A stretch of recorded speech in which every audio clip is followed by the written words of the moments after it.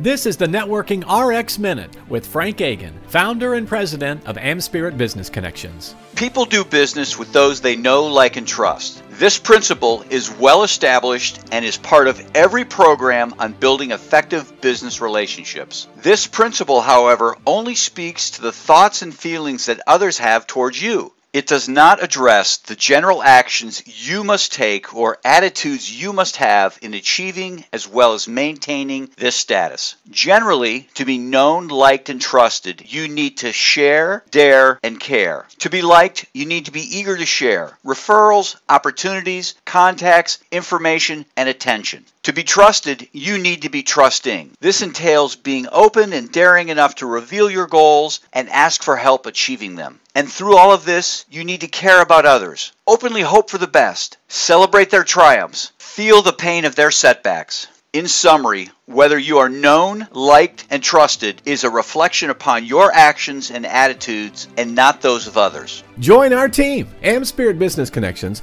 has a great franchise opportunity for aspiring entrepreneurs to add to what they're already doing. Interested? Contact Frank Agan via frankagan.com. FrankAgin.com. Thanks.